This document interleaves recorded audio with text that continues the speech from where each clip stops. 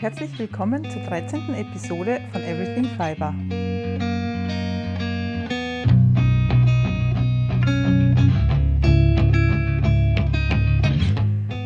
Schön, dass du wieder mit dabei bist. Für alle, die neu hier sind, mein Name ist Christina, ich komme aus Österreich und hier auf meinem Kanal dreht sich, wie der Name schon sagt, Everything Fiber, alles rund um Fasern. Als ich mich heute hingesetzt habe, ich habe überlegt, ob ich das Video heute aufnehme oder noch ein paar Tage warte, also morgen oder übermorgen, aber da es bei uns wettertechnisch jetzt gerade bewölkt ist und ich die letzten 2 Videos Probleme mit den Lichtverhältnissen hatte, weil die Sonne immer Wolke, Schatten, Sonne, Wolke war, habe ich echt bei der Nachbearbeitung zu kämpfen gehabt, dass das halbwegs okay ausgeschaut hat, weil einmal war es viel zu hell, einmal war es viel zu dunkel, habe ich das Helle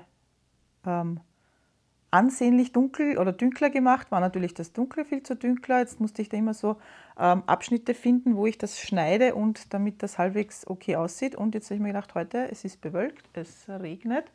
Sie haben sogar für morgen Schnee angesagt bei uns, was ganz, ganz selten ist, weil ich wohne am tiefsten Punkt von Österreich, ich glaube 200 Meter über dem Meer.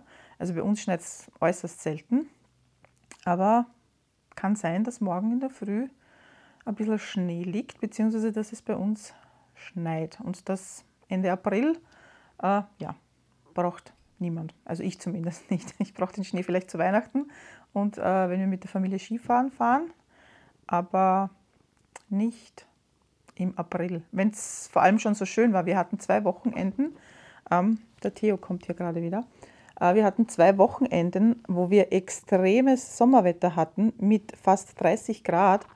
Und da ist man schon ein bisschen verwöhnt. Ich hätte die warmen Temperaturen gerne weiter gehabt. Ja, aber der Wettergott, wie heißt es so schön, April, der macht, was er will. Ja.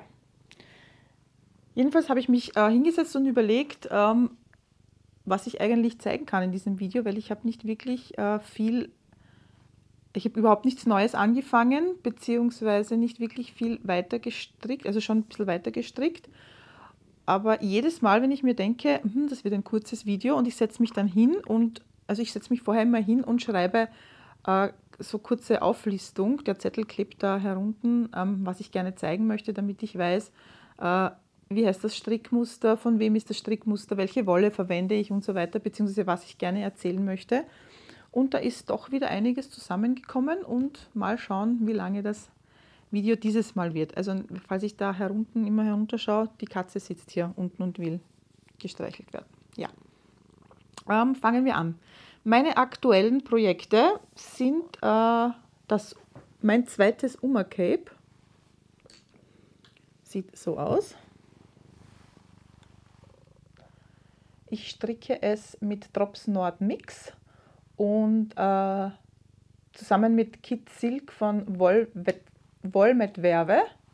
Sieht so aus, diese 2. Ich habe bei meinem letzten Video erwähnt, dass ich, wenn ich Wolle kaufe, schaue, dass da kein Polyamid drinnen ist, also kein Plastikanteil. Eine Zuschauerin hat mich dann darauf aufmerksam gemacht, dass in der Drop Nord welches drinnen ist. Ich habe dann auch kommentiert, also die Drops Nord ist eine Wolle aus meinem sage ich jetzt, Wolllager. Die habe ich schon länger liegen und deshalb wird sie auch verstrickt. Also das mit dem Anteil an Polyamid bezog sich auf Wolle, die ich neu kaufe. Und ja, ich habe heute zum Beispiel eine entdeckt, die ganz super schön ist. Eine Mohairwolle, eine dicke Mohairwolle, also nicht so ein kleiner Silkstrang.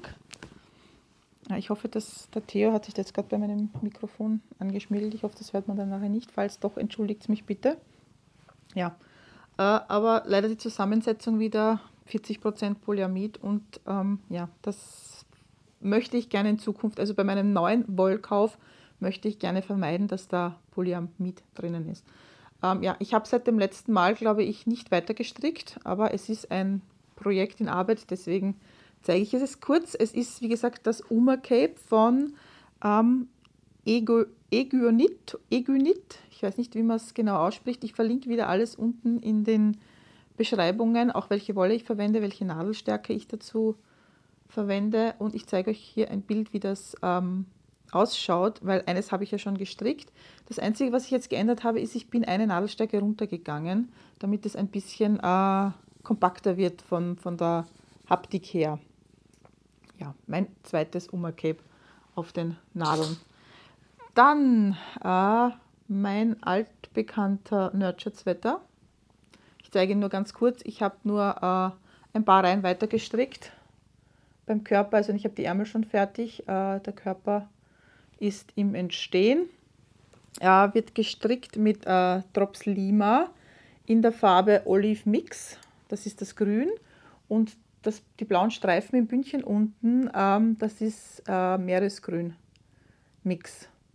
Also eigentlich ist das Bündchen einfärbig, aber ich habe beschlossen, ich werde da ein bisschen Pep hineinbringen, nachdem ich den jetzt schon zum 5. Mal stricke. Ich verlinke euch oben die Geschichte dazu, warum zum 5. Mal schon. Und ich habe keinen einzigen, den ich tragen kann.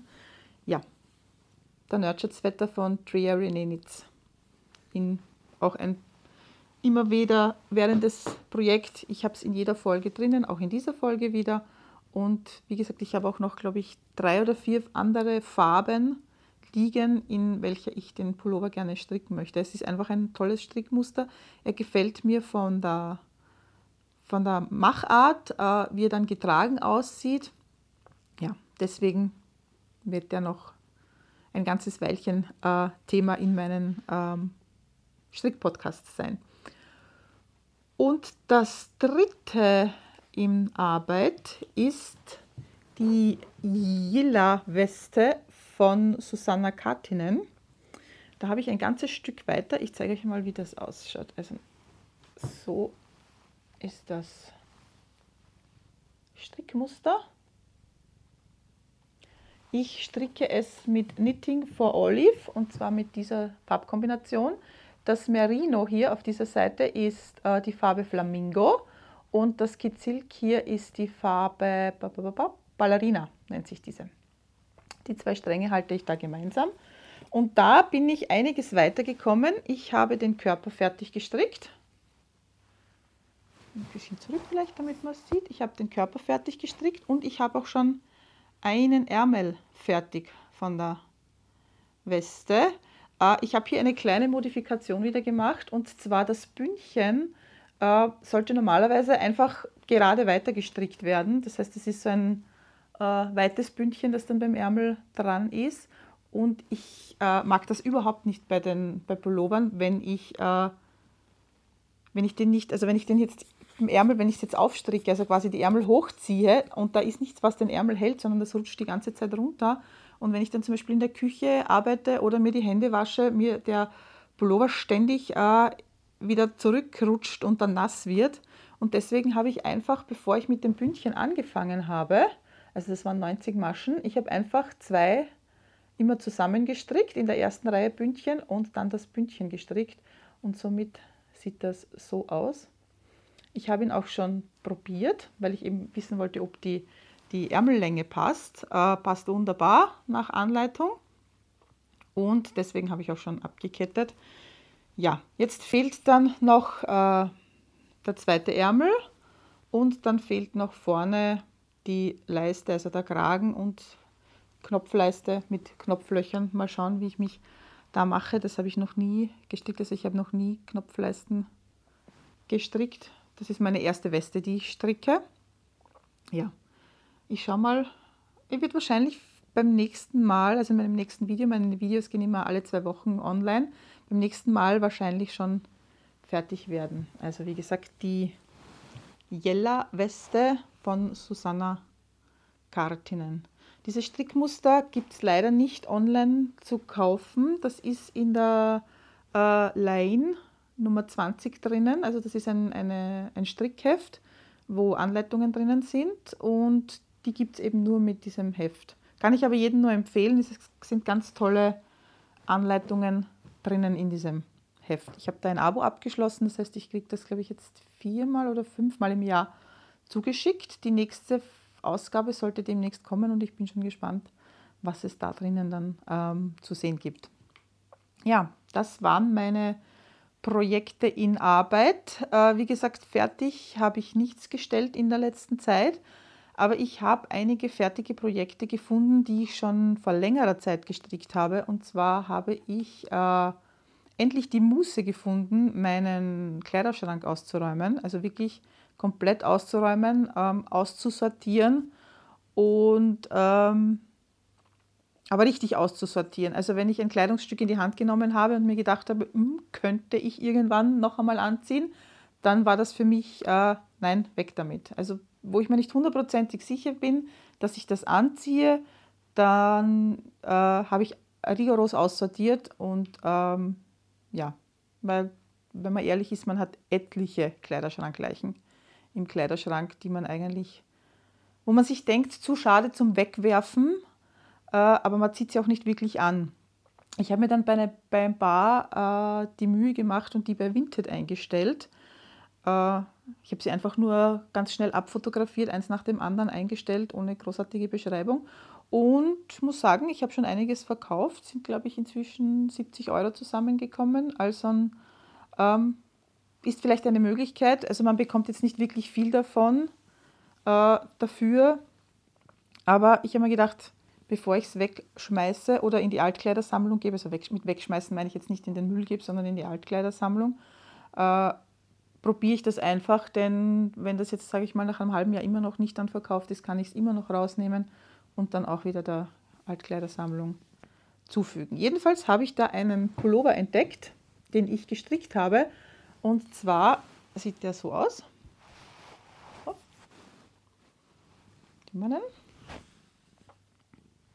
Das ist das ist von We Are Knitters, also die Wolle und das Strickmuster, und zwar ist das der Rice Jumper. Ich nenne dieses Teil liebevoll meinen Quulli, weil ich habe den nämlich gestrickt, als ich in meiner ersten Corona-Quarantäne war. Ich habe damals einen Test gemacht, die konnte man, also bei uns in Österreich konnte man Tests machen, die hat man dann beim Supermarkt in eine Box geworfen, die wurden dann ausgewertet und man bekam dann eine SMS mit dem Ergebnis. Und ich hatte den gemacht, weil ich irgendwo hingehen wollte, ich weiß nicht mehr wo, jedenfalls, trara, positives Ergebnis zurückbekommen.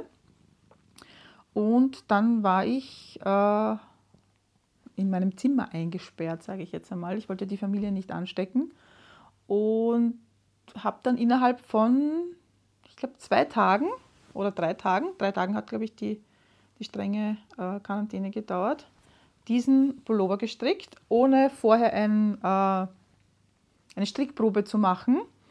Ja, er ist zu kurz. Ich habe ihn nach Anleitung gestrickt, also einfach nur gemessen und dann gesagt, diese Größe brauche ich und drauf losgestrickt. Er ist zu kurz, zu weit und ja, die Wolle ist die Petit Wool von Vianitas. Der Original hat auch diese 3 Farben hier, das ist Ocker, Spotted Pink, Cinnamon, und die haben in der Original haben sie hier oben Wine, das ist so ein dunkelrot, und ich habe das gegen ein Oliv ausgetauscht. Ja, also das wäre jetzt ein Projekt aus meinem Kasten, das ich weggegeben hätte. Aber ich habe beschlossen, ich werde ihn einfach auftrennen und die Wolle wieder verwenden. Genauso wie ich diese 2 hier gefunden habe. Ich muss mal schauen. Und zwar ist das der Le Marais. Ich verlinke es euch unten. Schal, auch von Vianitas, auch in der Wolle Petit Wool von Vianitas gestrickt. Da habe ich nicht einmal noch die Enden vernäht. Das ist so ein Dreiecksschal, einfach im Perlmuster gestrickt. Da habe ich 2 davon, also diesen rosanen hier. Und dann habe ich noch einen zweiten, den habe ich zweifärbig gestrickt. Hopp, mal schauen, wie er gehört. Und zwar ist das so ein hellblau und der Rest türkis. Auch in dem Perlmuster. Also wie gesagt, das sind die gleiche Anleitung auch wie der andere. ja, man sieht, er ist sehr verdrückt, den habe ich irgendwo in der Ecke hinten gefunden, beide. Ich glaube, ein-, zweimal getragen und dann nicht. Ich bin nicht so der Fan von diesen symmetrischen Dreiecktüchern. Ich stricke lieber, wenn, dann asymmetrische, wo man jetzt den Spitz zum Beispiel vorne hat und dann hat man nur ein kurzes Stück auf der einen Seite und das lange asymmetrische Teil wirft man sich dann um die Schulter. Aber auch hier habe ich mir gedacht, nein, wird nicht weggegeben, sondern einfach aufgetrennt und mit der Wolle etwas Neues gestrickt. Und apropos Auftrennen, ich glaube in Folge 11 war das, ein paar Mützen gezeigt, die ich gestrickt habe im Winter, wo ich mir nicht sicher war, ob ich sie tragen werde, weil sie mir einfach von der Machart nicht gefallen haben. Ich zeige es euch hier, wie sie ausgesehen haben, denn ich habe mir echt die Mühe gemacht und habe die aufgetrennt, und zwar waren das 3 Stück. Und hier habe ich die Wollstränge. Diese beiden hier sind Knitting for Olive, einmal wieder mein Flamingo. Das ist auch eine Wolle, die mich verfolgt, als ich meine letzte Bestellung, ein Bild meiner letzten Knitting for Olive Bestellung meiner Schwester geschickt habe, beziehungsweise habe ich Wolle für einen Pullover bestellt und habe da die Farbe geändert.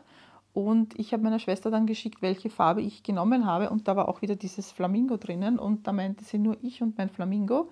Aber ich finde die Farbe einfach super schön, dieses Flamingo. Und das hier, ich blende euch ein, welche Farbe das ist. Ich weiß es jetzt leider nicht auswendig. Was ich jetzt nur noch machen muss, ist, die sind alle doppelt. Also diese beiden Mützen wurden mit 2 Strängen gemeinsam gestrickt. Und ich habe sie jetzt auch einfach nur doppelt aufgetrennt. Das heißt, ich muss mir jetzt die Mühe machen und die 2 Fäden auseinander wickeln. Oder ich suche mir ein Projekt, wo ich wieder 2 brauche, aber ich glaube, das möchte ich nicht. Das heißt, ich muss jetzt das dann auf meine Spinne, das heißt Wollspinne, jedenfalls, wo man das fädelt zum Knäuel wickeln. Ich sitze jetzt komplett auf der Leitung, ich weiß jetzt nicht, wie es heißt. Und muss man den Wollwickler meiner Schwester ausborgen, beziehungsweise muss ich mir auch meine Schwester ausborgen, damit wir gleichzeitig diese Stränge in je 2 Knäudel aufteilen. Also Knitting for Olive, diese 2. Und diese hier ist ja, schlecht vorbereitet. Ich weiß jetzt im Moment nicht, wie die Wolle heißt. Ich blende es euch wieder hier ein. Aber so sieht sie aus. Das war auch eine Mütze, die ich gestrickt habe, aber dann nicht getragen habe. Und ich zeige euch auch, wie die Wollen ausgesehen haben, als sie frisch aufgetrennt waren. Weil das war, also ich habe nicht gedacht, dass sie nach dem Baden wirklich wieder schön, also sie sind jetzt nicht 100%ig glatt, diese Stränge, aber ich zeige euch ein Bild, also wie gesagt, ein Bild hier, wie das ausgeschaut hat. Ich habe gedacht, okay, die Wolle kann ich eigentlich nicht mehr verwenden, weil die war so lockig und wellig und einfach ein Haufen. Und ja, das Baden hat dann aber wirklich Wunder gewirkt. Ich überlege, ob ich es vielleicht noch einmal bade und trocknen lasse, dass das vielleicht noch ein bisschen glatter wird, weil wie gesagt, ganz glatt ist es noch nicht. Man sieht hier zum Beispiel noch ein paar Restwellen vom Stricken. Ja, muss ich schauen, ob ich das noch einmal mache. Aber wahrscheinlich werde ich es noch einmal baden, damit ich die Wolle dann auch verwenden kann. Ja, mein Spinnrad steht da hinten. Ich habe tatsächlich wieder weitergesponnen. Wie gesagt, hatten wir 2 Wochenenden, wo wirklich sommerliche Temperaturen sind. Und komischerweise ist für mich irgendwie warme Temperatur, sommerliche Temperatur, steigt bei mir wieder das Spinnfieber. Weil da sitze ich dann auf der Terrasse zum Beispiel. Ich habe eine ganz große Terrasse, da setze ich mich dann in die Sonne, lasse mich sonnen und spinne dann nebenbei stundenlang. Hier verabschiedet sich jetzt. Und ja, ich habe ein bisschen weiter gesponnen. Ich zeige euch hier ein Bild von der Spule, wie die Wolle aussieht. Und zwar ist das diese Wolle hier, die ich da verspinne. Also ich habe den Strang einfach in der Hälfte geteilt und mache jetzt 2 Stränge und verspinne jeden einzeln und mache dann ein zweifädiges Garn daraus. Das ist also weiß und ein bisschen pink, blau. Hier ist auch ein Gelb drinnen. Also ich finde das ganz toll, wie das auf der Spule ausschaut, wenn dieser Farbverlauf da dann ist. Und ich bin schon gespannt, wie das dann ausschaut, wenn das miteinander verzwirnt ist, diese 2 Dinge. Ich habe jetzt bei dem anderen Stück, ich glaube, so viel noch zu spinnen. Dann ist der erste Strang fertig. Die Fasern sind, glaube ich, von Hedgehog Fibers. Das war, glaube ich, ein Club. Oh ja, das war ein Club. Ich glaube, der Monat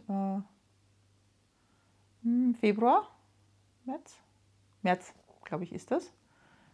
Ja, also wie gesagt, ich zeige euch dann gerne auch das fertige Produkt, wenn ich dann fertig bin mit dem Spinnen, was noch ein bisschen dauern kann, weil wie gesagt, das Wetter ist im Moment eher schlecht und bei schlechtem Wetter stricke ich lieber, als dass ich spinne.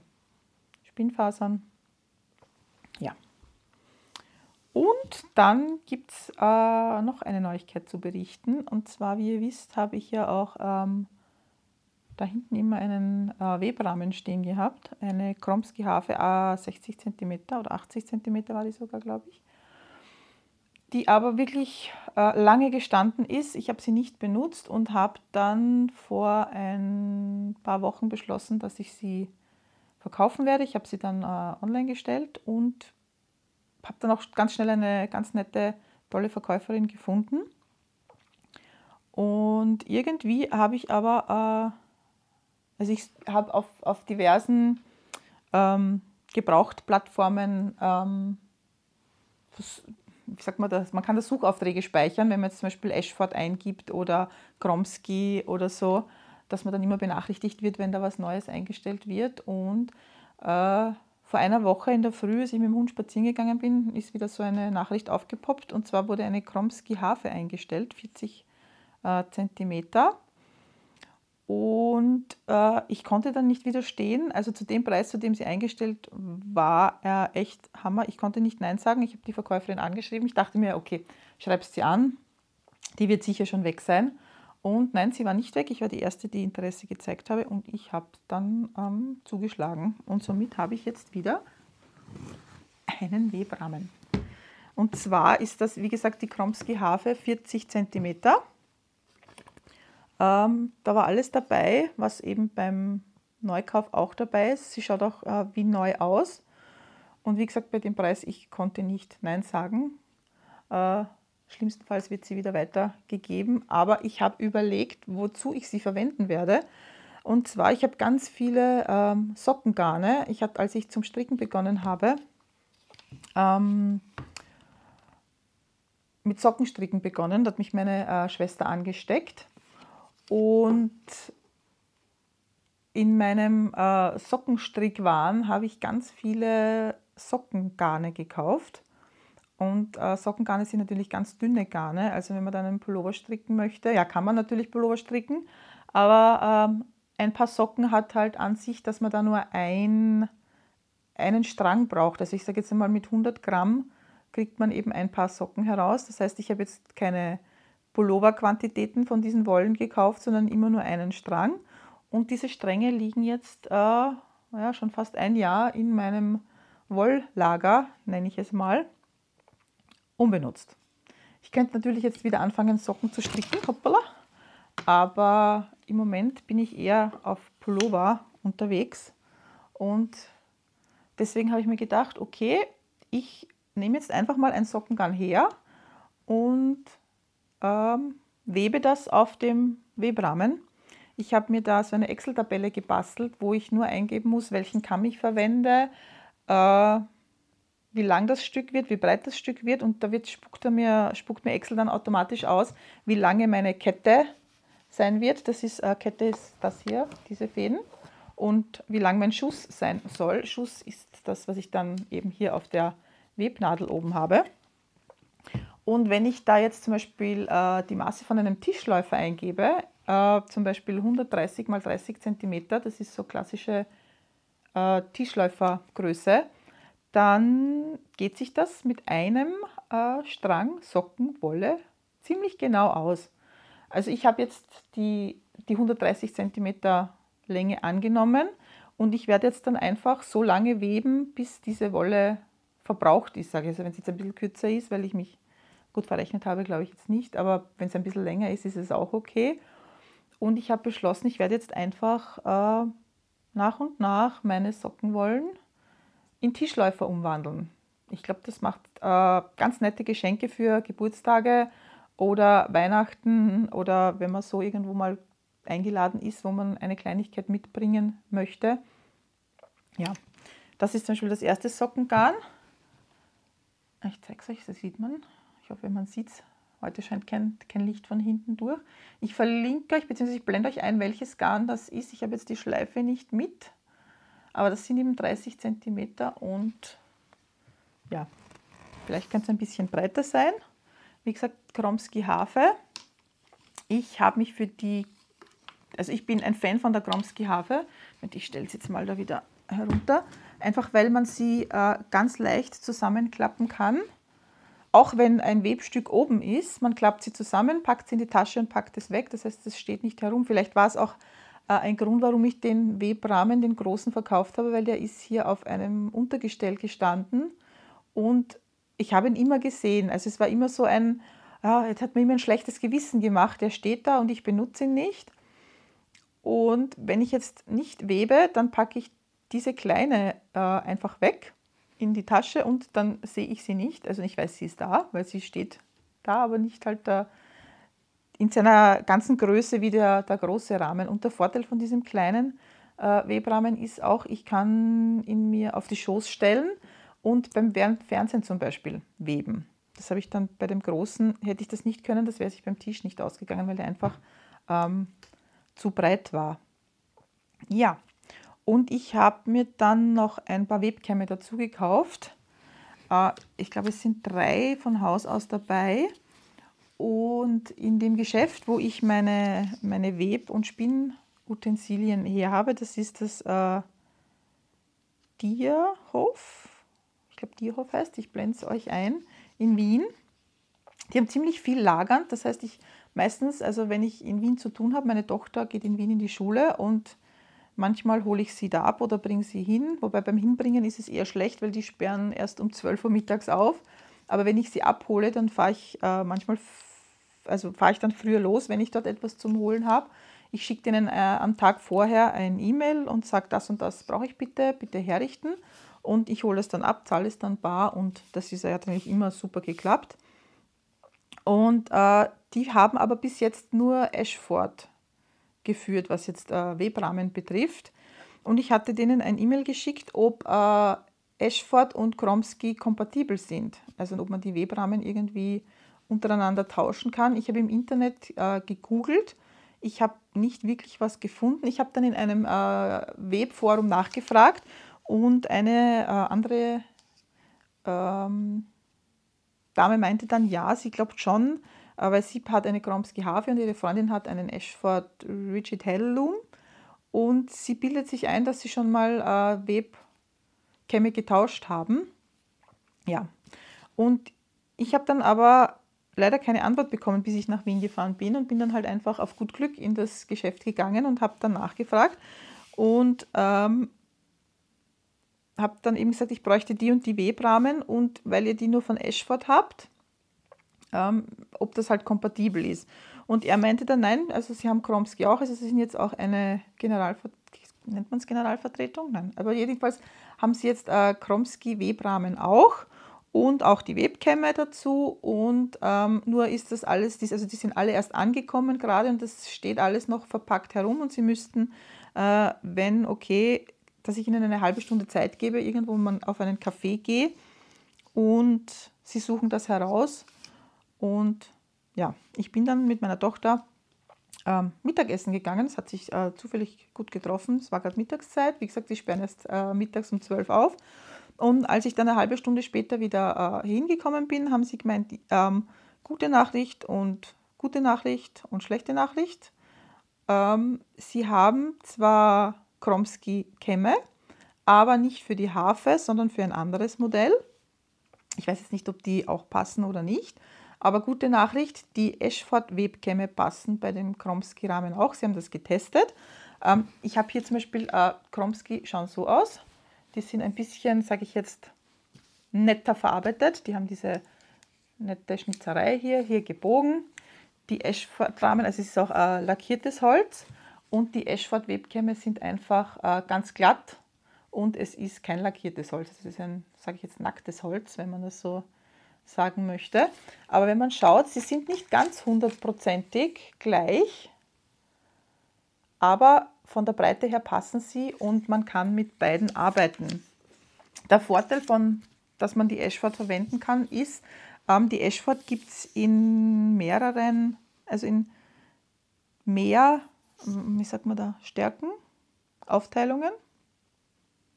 Also man hat immer, das ist zum Beispiel hier ein 40-10, das heißt, man hat 40 Fäden auf 10 cm. Dann gibt es 50-10, 60-10, natürlich auch 30-20-10, also es wird dann immer dicker.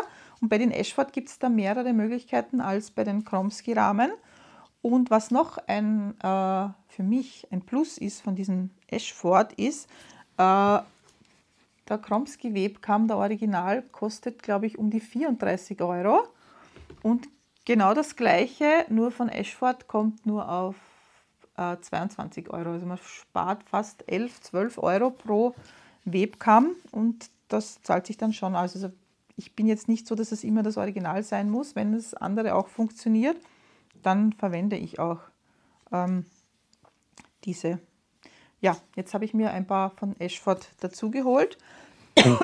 Entschuldigung, weil eben Sockenwolle doch sehr dünn ist und ich habe noch ein dünneres Garn. Da wird sogar ein 80-10 empfohlen, also 80 Fäden auf 10 cm. Und das, also so einen Webkamm in dieser Feinheit gibt es nicht, weil da wären diese Plastikdinger hier so dünn und filigran, dass die brechen würden. Vor allem man kommt dann hier beim Scheren, bei diesen Schlitzen nicht mehr durch, weil das einfach so eng und eng beieinander ist und man kann sich dann einfach damit helfen, indem man einfach mit 2 Webkämmen arbeitet. Man nimmt einfach 2 40er Webkämme und hat dann eben 2 mal 40 ist 80, einen 80-10 Kamm. Ich habe ein Buch, in dem das recht gut erklärt ist. Ich verlinke euch dieses Buch hier, dieses Buch zum Weben. Ich glaube, das Standardwerk Weben heißt das Buch. Und da ist das sehr gut beschrieben, wie man eben arbeiten kann, wenn man jetzt ein feineres Gewebe haben möchte, aber eben nicht die passenden Webkämme. Also wie man die richtig schert, wenn man jetzt mit 2 Webkämmen arbeitet. Also ich habe mir von dem 40er habe ich mir gleich 2 genommen, weil ich das gerne ausprobieren möchte mit diesem feineren Garn. Ja, wie gesagt, Weben ist wieder aktuell bei mir. Und ja, ich schaue jetzt da gerade kurz auf meine Liste, aber ich glaube, ich habe alles gesagt, was ich sagen wollte in dieser Folge. Und wenn ich jetzt auf die Uhr schaue, na, es ist doch wieder eine halbe Stunde geworden, hätte ich nicht gedacht.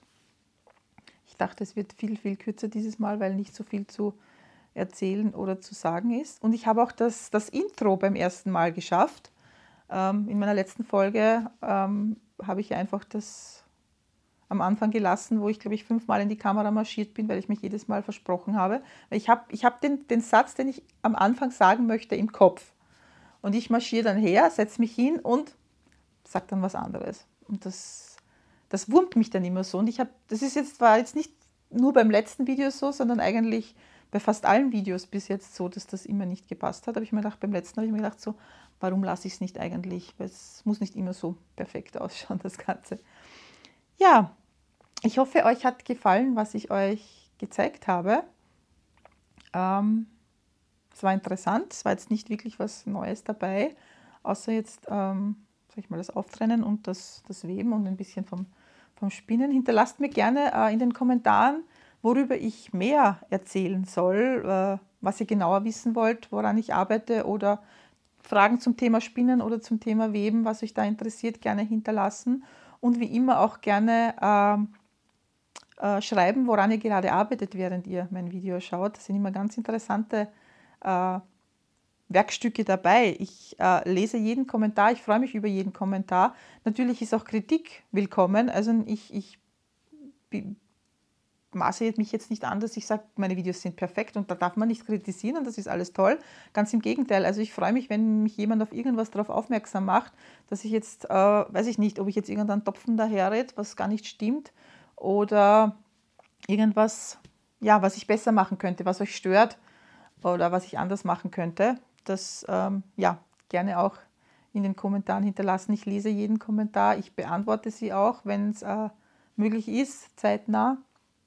Ja, in dem Sinne wünsche ich euch ein schönes Wochenende. Das Video geht immer freitags online, Freitag alle 2 Wochen, also alle 14 Tage um 13 Uhr.